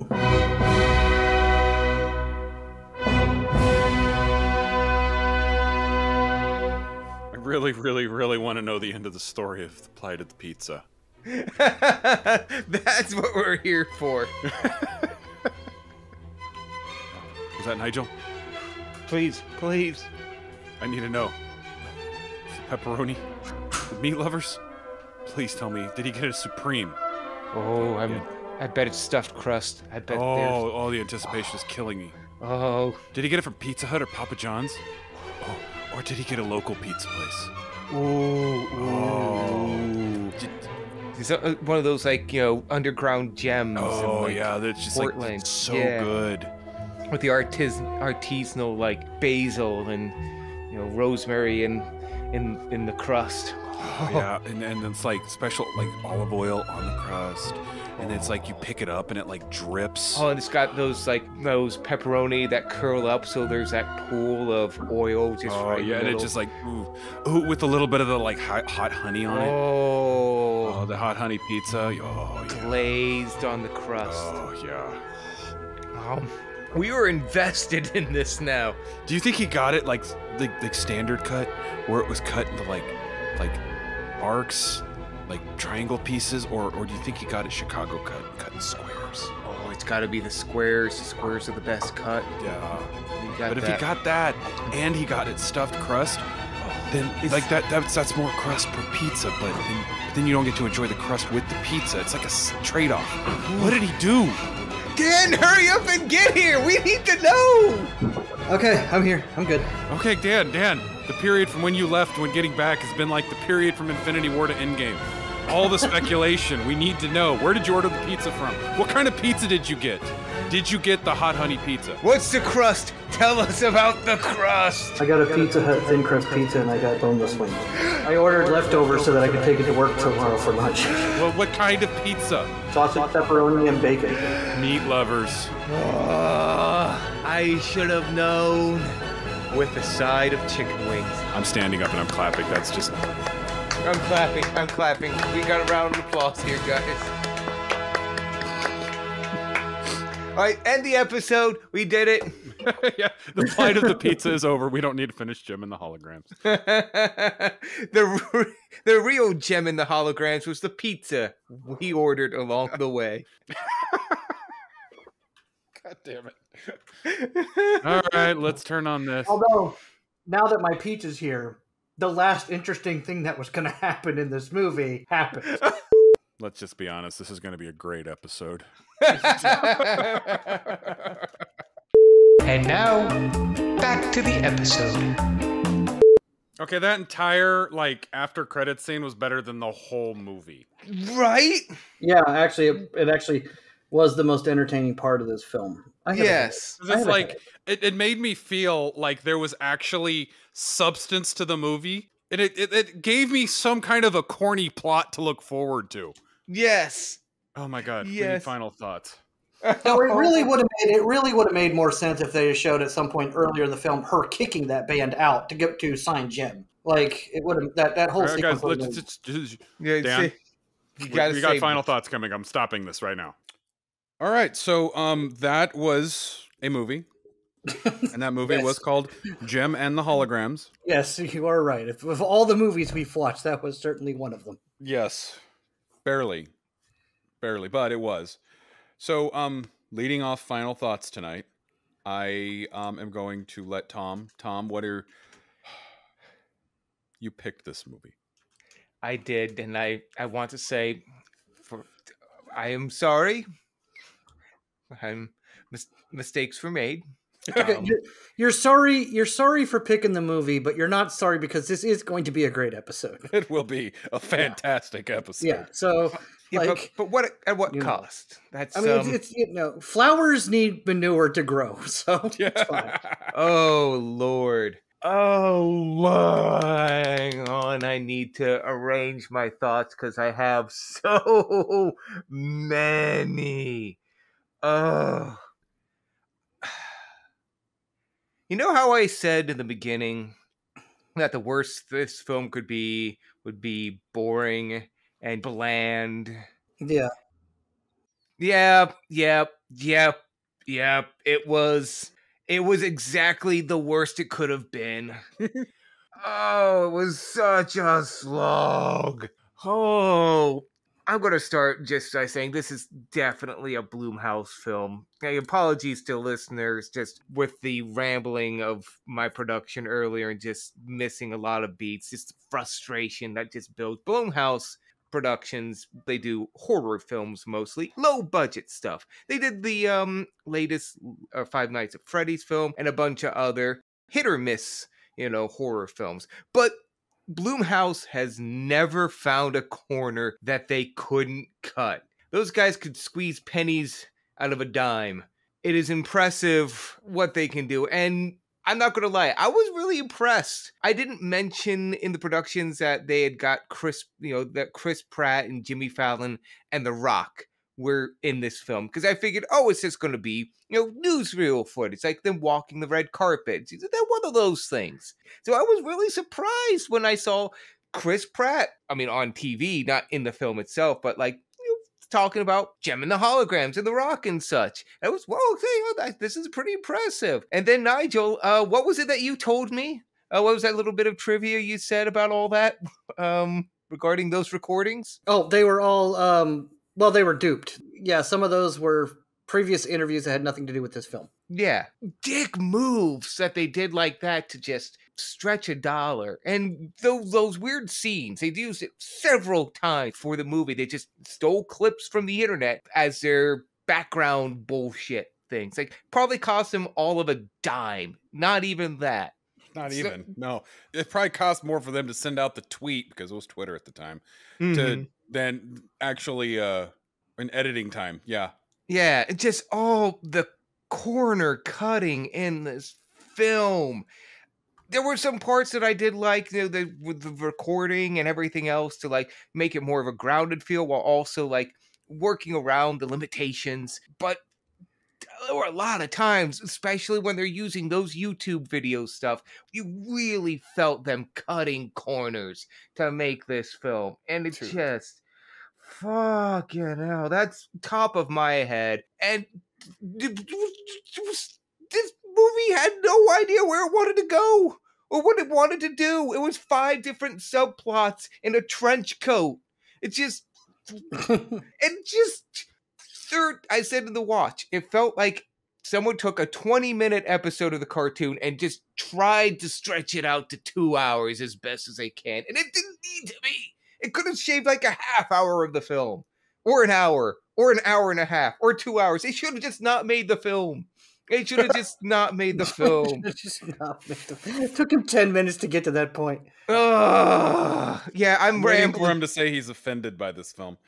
I think the offending is implied, Josh. I'm not going to take all the thoughts, because there's a lot of meat on these bones here. So, fuck this movie. Yeah. Yes, fuck this movie. It was the worst of the worst it could be. Nigel, what are your thoughts? I hate it. I hate it so much. I usually hate when someone say on behalf of other marginalized groups, I'm offended when you're not a part of that marginalized group. But I'm sorry, ladies. on behalf of women who were one-time little girls who loved Jem and the Holograms, I am offended for you on your behalf for this film. I got like a half dozen so far of, at best, mediocre Transformers movies, but I never got anything this bad. You know, and one of those concussed us. Yeah, like the worst Transformer movie is still like better than more entertaining than anything that was on screen in this slog. This movie was awful. It was awful. It was awful. It was offensive. It was just fucking. It just like nearly every scene just started pissing me off because like Tom said, they had 100 different subplots that all went nowhere. And I said it. I was like, none of these is going to have a satisfying conclusion at the end. No, you guys called it. Yeah, yeah. No, and like the timeline made no sense. At some points, it seemed like they'd been rock stars for months. Other times, it seemed like they had been rock stars for a couple of weeks. Sometimes it seemed like all the events of the movie took place in the span of 1 week. Like, it just made no sense. The timeline made no sense, especially that near the end where she becomes like a quote-unquote solo artist and her friends or her sisters get in the car and they're driving back to the suburb, which is implied to be pretty far away from LA. And they're driving all the way back home. And then she has her moment of crisis where she's crying and she does all this stuff and she's trying to call them on the phone and they don't answer the phones and all that. And then she goes to her old house and then she just starts breaking down on the stoop or the stairs or whatever. And then the other sister says, I thought I'd find you here. And I'm like, it was shot in such a way that it made it seem like all of that happened in one night. There's no fucking way it could have happened in one night. The girls were 100 miles in the opposite direction. There's no fucking way they got to her before the sun came up the next day. Right. So, yeah, this movie just pissed me off. It pissed me off. And like I said, on behalf of all the Gen X and millennial women out there who at one point in time were little girls in the mid-'80s to early 90s who loved this show, I am offended for you. Because you got Jem and the Holograms. Like, I am so offended by this. Like, this movie just pissed me off. It just made no sense. Like I said, I'll get into more when we get into some other thoughts because I'm going to start to ramble. But honestly, I'm really curious about Josh over here. Yes. He was the most optimistic of all of us, and he's been kind of quiet. So I'm kind of like wondering, is he having a crisis of conscience right now, or is, he's, tying a noose on his ceiling or something. So let's see, Josh, what are your final thoughts of this film? I think I'm in a hotel room. I'm watching this and I'm understanding why David Carradine hung himself. Suicide jokes. But yeah, too soon? No. Okay, so I'm really contemplating the last 2 hours. I really want to say I enjoyed this film because then I could, not regret the last 2 hours. I really feel wronged if I say I hate this movie. So this was a great movie. I truly felt that the way that the director went about doing a single take for absolutely every single scene was inspired. Because getting their honest reaction to every single take didn't look forced at all. It wasn't forced. It looked authentic. And the way they delivered their lines with such monotone clarity was... It's like they hadn't even had time to rehearse before they shot. Yeah, it felt... You know how people love those movies like Best in Show, those improv movies, right? Yeah. This is nothing like that because those are good. Yeah. I am physically hurt by this film. Seriously, the acting felt so one take. Like I felt like there were certain points where it's just like, okay, the director needed to come in on the screen and be like, I'm so sorry for this scene. We literally had $50 for the budget on this. I'm sorry. It honestly felt like porn acting. No, porn acting is more convincing. Like, yeah, but like porn acting is literally just like the dialogue is just, we just need to say a couple of lines to make any excuse in the world for why these 2 people or 3 people or 8 people need to have sex. You just need to say stepmother. That's it. Just say it. And but oh they just my say a god! couple And then things, that's it. So that's what the dialogue felt like in this movie. Yeah, at least with porn dialogue and such, one, there's emotion there and enthusiasm, and because they get to have sex, and they get to have sex. They get to have sex. Like the subplots just hurt. Like, okay, I'll admit the after credit scene, the way that was done, I would have loved to see the whole movie with that feel. Yeah, I need you to destroy Jim and the holograms. That campiness. Yeah. But the problem was, it's like the movie didn't know what it was. It tried to take itself way too seriously. Like, I saw what it wanted to be. It wanted to be this emotional coming of age story about this girl who wanted to be something better, but she didn't want to hide behind this facade. I get what you were going for, but the movie didn't need to be that serious. Like, you could have kept it almost like that, but give it a little bit more campiness. Nobody wants something like super serious like that. And then like that last scene with the Misfits, that felt like the movie I wanted to see. Yeah. The way that they were like, you know, strutting up like, you got rid of us. And then, okay, I'll admit that one chick, what's her face? The Erica, whatever, Raymond, right? Yeah. Her character, it was like not quite the like mustache twirling villain, but she was very campy. And I love the way she played her role, but everybody else was like too dead serious.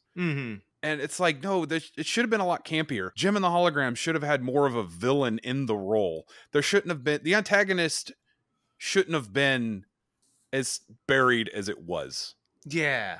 You know? Because the problem is the villain, the Erica Raymond, she wasn't the villain until she never really was the villain. No. You know, there really wasn't an antagonist in this film. Yeah, that's whole thing's like, I want you to be a solo artist. That was it. That was the whole thing. Yeah, and it's like they threw in that whole will thing at the end where they just, for the audience sake, what happened was they put her fucking earrings in a safe at the beginning of the movie for some reason, and they had to do this weird heist thing and go get the earrings. Made no fucking sense, but they needed a third act. So they broke in for reasons, and he found the will his father left that apparently left him the company. Which was never discussed during his funeral or by the lawyers? No, nothing. And it was just like, and then it was just like this curveball at the very end of the movie where it's like, Dad wanted me to have the studio. And it's just like, the fuck did this come from? And it's like, suddenly she's the bad guy.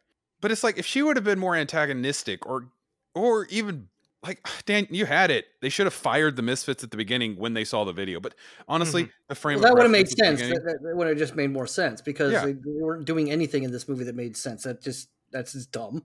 No, the movie premise has merit. This could have been a good movie. What they delivered was shit. Oh my god, yes.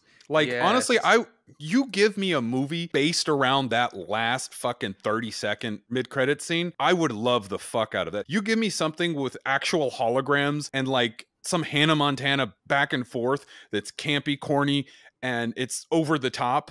Fucking D. Snyder over the top. I would have fucking ate that up. Like, my last bit, and then we can go into group, is just like, this movie could have been so much better. What we got was garbage.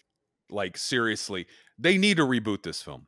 Yes. Jim and the Holograms, not this movie, but the actual IP deserves a better movie. Make it campy, make it whatever. I don't care. It doesn't need to be the realistic Transformers or the realistic G.I. Joes. You can make this campy, corny. I don't care. I want to see that movie. I would pay to go see that movie because, like I said, I enjoyed the after credit scene just because it was so campy and corny. You give me somebody to root against. There was nobody to root against. So it's like the conflict wasn't there and the conflict was resolved way too quickly. I didn't have any emotional investment in this film. Yeah.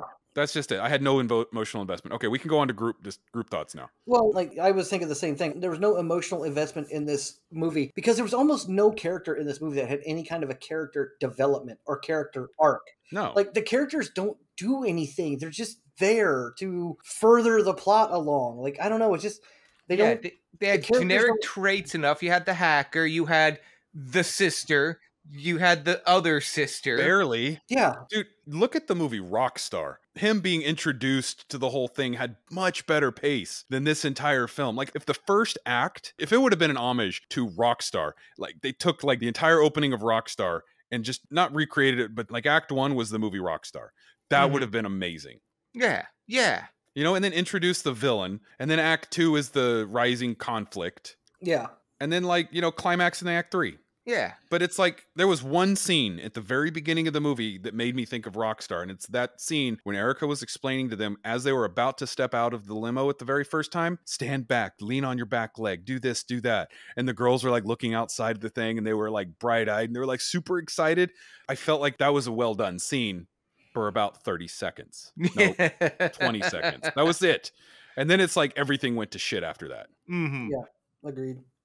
That goes back to you were saying it took itself too seriously. Yes. Gem and the Holograms always had an episode where it's like they would always have to do like a show or, you know, make a movie so they could, you know, save this orphan or save the company from the evil CEO guy. There was always that subplot, but there was that camp that went with it too, that joy. Also, released with the cartoon, they stuck with one subplot and they just worked with it. How many subplots did this movie have, guys? At least a dozen. And then it's like they finished the whole fucking Mac and Me subplot, and it's just like, what happened to the robot? Yeah. Yeah, they had the fetch quest subplot. The whole producer wants her to be a solo artist for no reason whatsoever. Like, she's going to make $1 million, jillion, bazillion dollars with Gem and the band. She doesn't need to be a solo artist. Like, you're going to make a shit ton of money with the band. Yeah, there was literally no motivation for there was no motivation for it. It's like, why do this? Because I'm evil and I want to separate you from your family. Yes. And there was the love plot with Rio. It was like the chemistry between them was static. Yeah. Christ. Like, don't forget about the plot to the house that never got resolved. Yeah, that's right. Did they ever save the fucking house? No. She signed the contract and then that was the last we heard of it.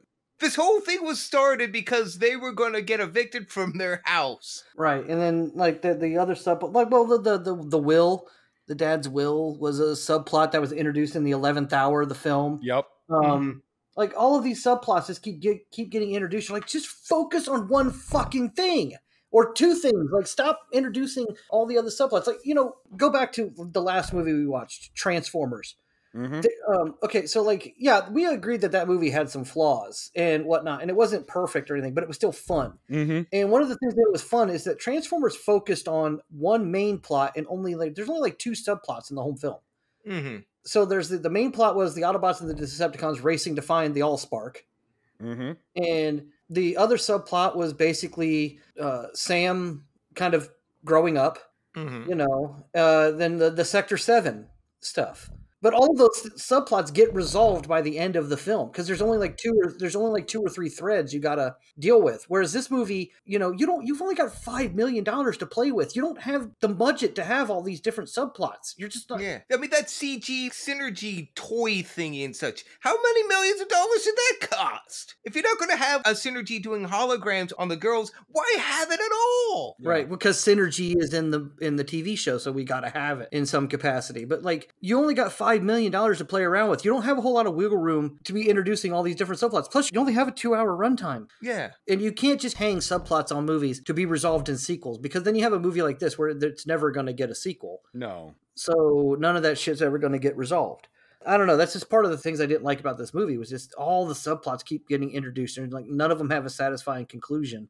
Or they just get dropped entirely. They don't even mention them, you know? Yeah, they don't play into one another. They don't help one another. The fetch quest for the dad's shit that he left around the town that he somehow knew he was going to get to because, as we established in the watch, the dad was a secret time traveler. Right, because there's one thing about movies that always drives me nuts, and that is the lack of believability. Believability is different than realism. And I understand that giant cars and trucks do not transform into giant robots, but I believe that it happens in the Transformers movies because it's believability.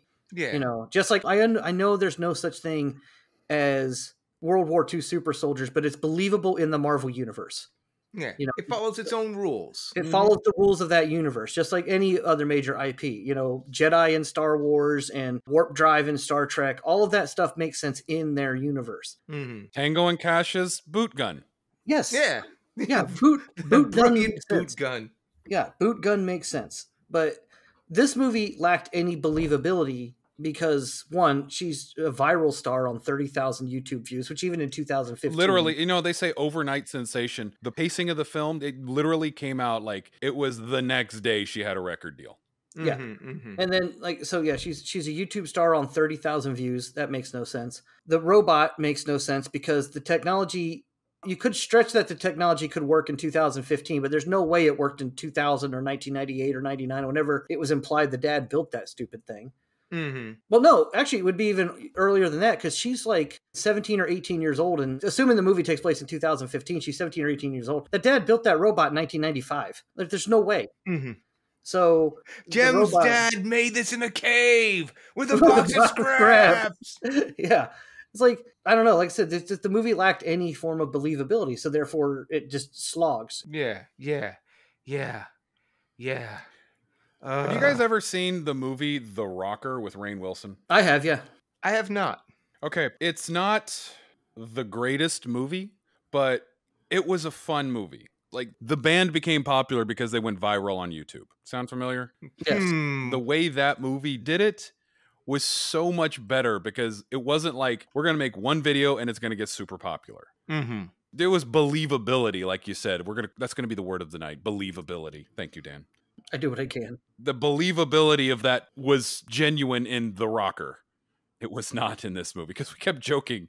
It's like, oh, guys, they're going to do a concert and sign a record deal on 30,000 views. Yeah, and then again, the timeline, that also sucks the believability out of the movie because the timeline makes no sense. Is this whole event, is this taking place over a week, a month, a year? Like, I don't know what the timeline is supposed to be for this. It's the same day.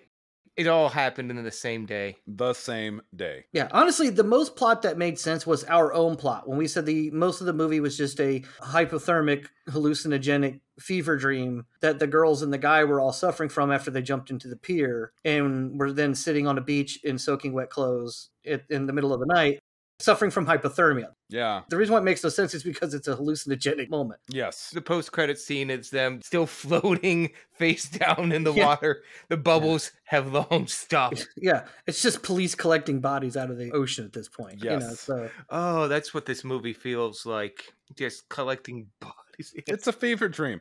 They're like in a coma.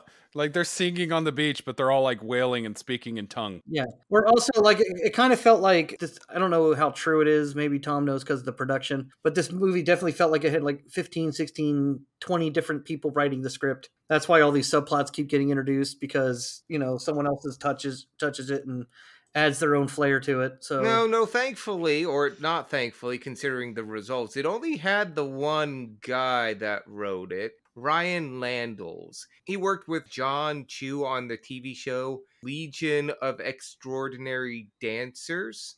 So I've seen little bits of that show. That's a show where the plot is just an excuse to have people do wild dancing and other nonsense. But at least that one had some kind of campy fun and respected the rules of its universe. I imagine that during this one, it's like, we only have this much budget. We can't get this location. We have to include synergy because we hopefully will turn this into a toy and make some money off of this. Ryan was probably just in there. It's just like, I've missed my wife and kids. Let me go home. Why am I rewriting this again? Because we spent 10% of the budget on the chains holding you to the desk. I want to go home. Who was it that this was their passion project again? I think it was the director, John M. Chu. It had been a passion project of his for 10 years. Yeah, it spent 10 years of their life begging to have this movie made. What did it cost you, John? What did it cost you? Yeah, it's just awful. This is an awful film all around. Ironically enough, do you know what other movie that this guy directed? G.I. Joe Retaliation. Yes, he did. Yes, well, but in his defense, he also had a bigger budget. Oh, yeah. And it felt like the writers of that film actually respected the source material. Yeah. Like G.I. Joe Retaliation's not a good film. I'm not going to say it's a great movie, but it did feel... It was fun. It was fun because it feels like G.I. Joe. Like, as someone who grew up watching G.I. Joe, it felt like G.I. Joe. This movie did not feel like Jem and the Holograms, No. Especially since I watched a couple of those episodes Tom shared before we recorded today. Like, I watched a couple of those episodes, and then when watching this movie, it bears no resemblance. No. Except in the dude, names. honestly, it would have been funner if it's like, dude, anything would have been better than this film. Like, I don't know an armchair direct or write, but dude, this movie was just... I understand why they went with the plot they did. Mm-hmm. Because it was cheap. But then the whole movie felt cheap. Yeah. Because they couldn't do like holographic costumes or anything like that. Because they could barely afford the holograms until like 90% of the way into the film. Mm-hmm. Yeah, and then at the very end of the movie, the fucking Synergy robot is projecting holograms right above his head. But like, he's so small, and the holograms are so dinky looking that like only the people in the first 2 rows can see him. Mm-hmm. Yeah. So like, it makes no sense. The Hannah Montana movie came out, I think, in 2009, 2010. It's a better Gem and the Holograms movie than this. That's sad. That's sad. You were right at the beginning, Josh. This film needs to be redone. It needs another chance. Yeah. Legitimately, I think the IP is there. It just needs... It needs a bigger budget, and it needs a passionate writer and director. Yeah. Yeah. Honestly, I think the director wasn't bad, given his other projects. Because he did direct Now You See Me 2, Crazy Rich Asians, as we already said, G.I. Joe Retaliation. I didn't have any issues with directing on those films. Mm-hmm. I just think he needed some kind of a budget. Like I felt like watching this entire movie, you're seeing, what's the word I'm looking for? Consolations, like... Oh, shit. Compromises all over this movie. Yeah. I see every single compromise he made. I give you guys shit about Nithix because it's like you see the movie that it could have been. Mm-hmm. Like, I'm not forgiving this movie for jack shit. Because this movie was terrible. There's no movie on the cutting room floor for this one. But fuck, it's been 8 years since this movie came out. Dude, nobody remembers this one. Yeah. Nobody remembers it. Fucking reboot it. Mm-hmm. You make it a March release. I don't fucking care. But give it more than a $5 million budget. Yeah. Look what they did with Barbie. It's a silly product about a toy that you can dress up. And they gave it the proper budget. They gave it the people that cared enough about it to make it great. And yeah, look at that. Look at what you can do. Yeah, like I said, Act 1. Actually, no, Act 1, let's do it the intro to the rocker. Act 2, rock star. And then, like, you've got to have some conflict in there. You've got to have some emotional investment. Don't fucking, like, break up the band and then have that entire conflict resolved 3 minutes later with nothing to do to fix it. Yeah, just have it like it used to be in the cartoon. Jerica was, her dad owned the company. He died. He left in the will that she would be half owner. You have this whole fetch quest thing. You got this whole will thing, the who owns the company. Just do that. Just something like that. You bring in the Misfits because the Misfits were the antagonists. There was someone you could look to and say, I want to see them lose. Yes. Dude, you don't even need the Misfits to be the main antagonist. Just show like cuts to like TVs of them giving interviews talking about how crappy Jim and the Holograms are. Yeah. Like no direct confrontation. You don't even need it. I mean, you can make them the antagonists of the movie. Mm-hmm. But it's like this movie, Erica was supposed to be the main antagonist. That really wasn't revealed until like, or it's like they forgot until like 95% of the way through the movie. And they're like, oh fuck, we got to make her evil. She's supposed to be the bad guy. Yeah, she's supposed to be evil. Yeah, but there was nothing really leading up to that. The worst thing she did was say, I want you to be a solo artist. Why? Yeah, why? Just because it's gonna make me seem bad. Why? That's just such a dumb subplot. It is. Like, it makes no sense because the whole thing is like, I want to rebuild my record label and be rich and famous again as a really powerful record mogul in LA. And you're like, okay, well then now you've got this viral sensation girl band that everyone seems to love. I think you're going to make a lot of money with them. I want her to be a solo artist. But you're going to make a lot of money. You're not evil. You're stupid. I mean, fuck, they had Molly Ringwald. Molly Ringwald was wasted. Gosh, the film that this movie was recorded on was wasted. Yes. Yes. The precious studio time they used to record this film was wasted. The union guys who had to rebuild the sets and put things together and rig the lightings and do all that, they were wasted. 2 hours of our lives gone. Yeah, hours.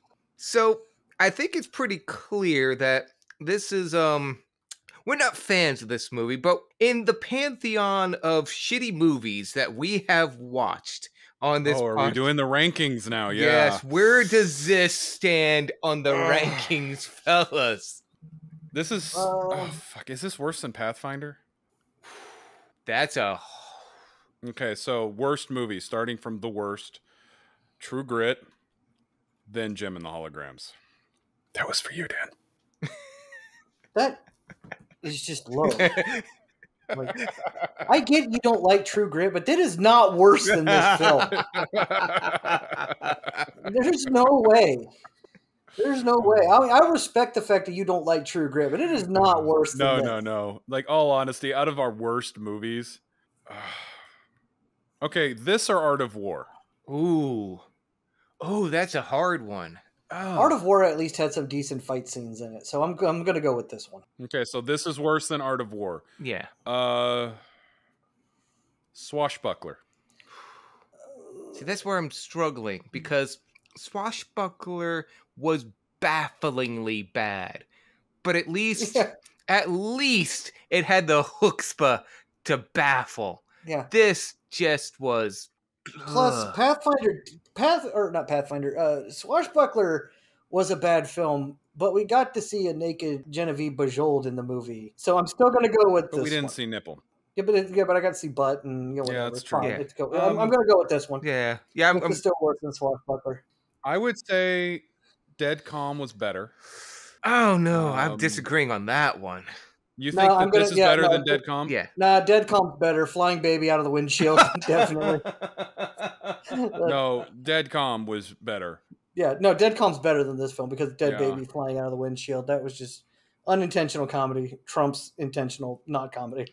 And then, like, killing the dog, killing Billy Zane. It had a couple of cool scenes. This movie had, like, nothing. Yes, right. Yeah, the cool, like the Billy Zane dying with from the flare gun into the mouth was kind of awesome. So it's like, okay. I think the best way to describe this movie is, you know how some people will describe food as styrofoam? Yes. Like, they're eating legitimate food. Like, dude, this tastes like styrofoam. This movie is actually eating styrofoam. Glittery styrofoam, but styrofoam. Maybe. Yeah. No, I'd have to say this is probably one of the worst I've ever seen. Yeah.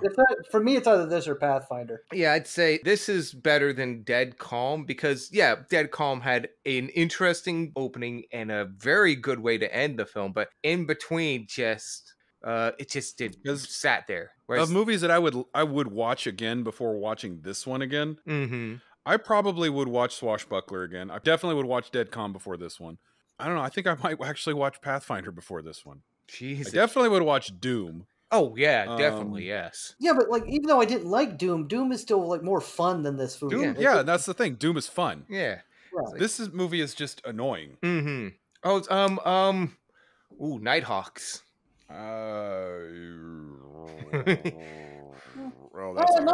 Nighthawks did have that cool subway chase and the car chase and all that. Yeah, I like Nighthawks better than this. That's for sure. I'd agree. Yeah, there was more things. It was like, simpler too. Also, like Nighthawks did have Billy D. Williams, and he does make things better by default by being Billy D. Williams. Fuck, I do not know. That's a tough one for me. I mean, this Slipstream is better than this film. Oh yeah. Slipstream. I'd watch Slipstream again before this. Yeah.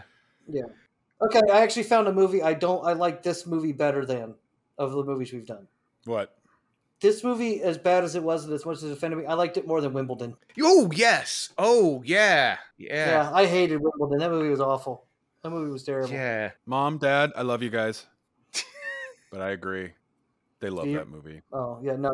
I mean, Wimbledon might have gotten Jon Favreau and what's-his-name together so he could be Vision in, Iron Man and the other stuff. But no, that movie was not worth it. Ooh, The Greatest.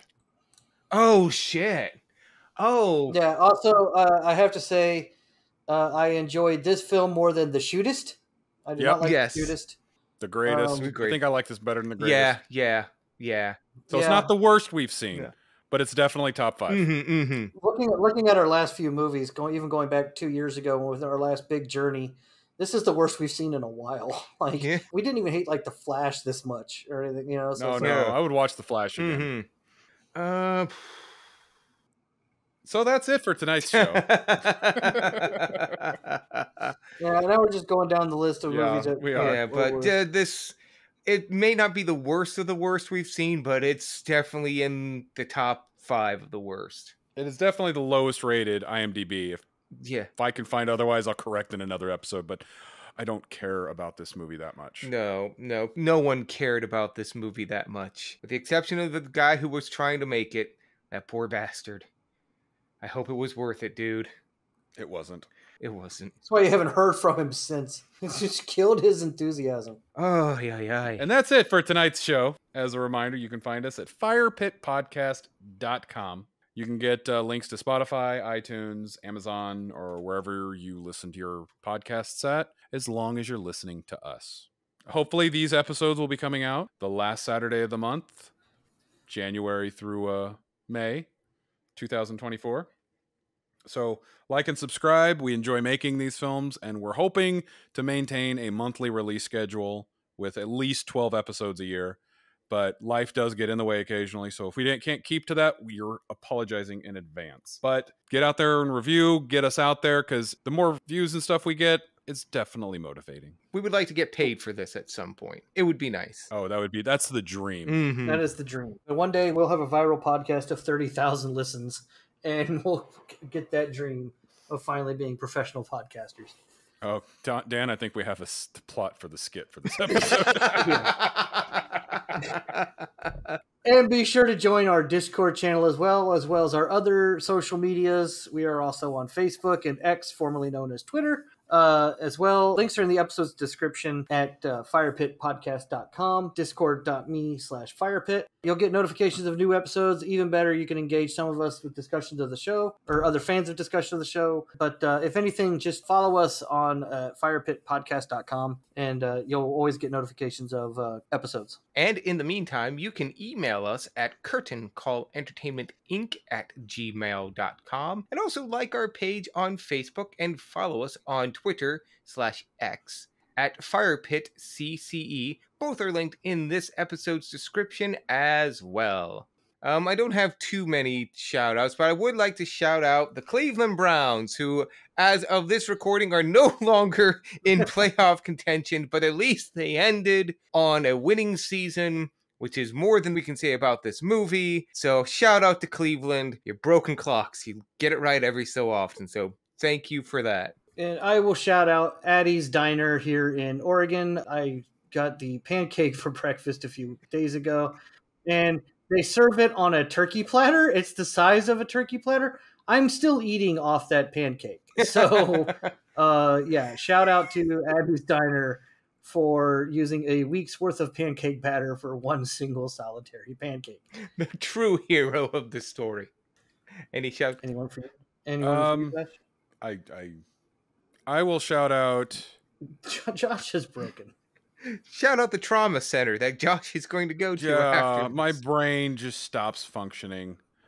Well, let's get Josh to bed and move to the outro then. Now, shout out to my parents. I've been down here in Texas since the end of November, and I've been able to hang out with them more times in the past couple of months than I have in years. So it's been awesome being able to see them again more than once a year. Mm-hmm. I love you guys. Thank you again for letting me, crash at your place frequently as I have been. That's the one thing I'm gonna be sad about leaving Texas. Now, by the time this comes out, I've been gone for longer than I was here, because we're recording this middle January. Mm-hmm. Yes. Probably days before we release the selection section. But still, I'm still in Texas as the time of this recording. So just love you guys. Thank you. Caleb, my brother, love you too. And I can't wait to see my family next week, because I'm finally out of here on Wednesday. So shout out to my wife and my kids. Woohoo! So what movie are we watching next month? Even though it's probably going to be next week in real time. Well, I think we're going to have the power? Hopefully. Yes, we are, but it's a certain power. It's the power of friendship? More like the power of Grayskull. Wait, I thought it was beside the power of Grayskull.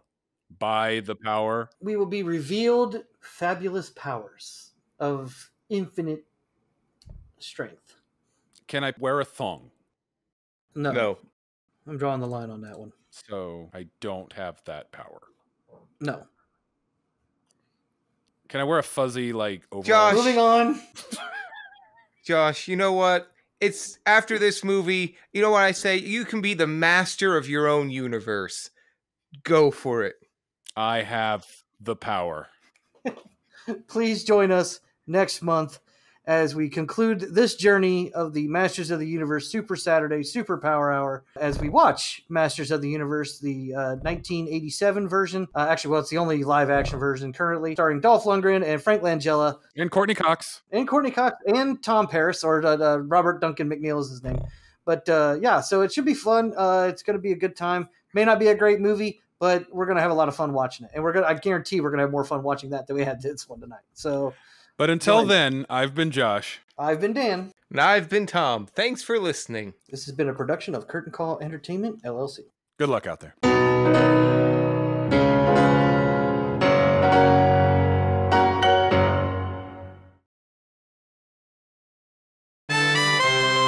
And now, a rather important update on the Constable Guillotine scandal.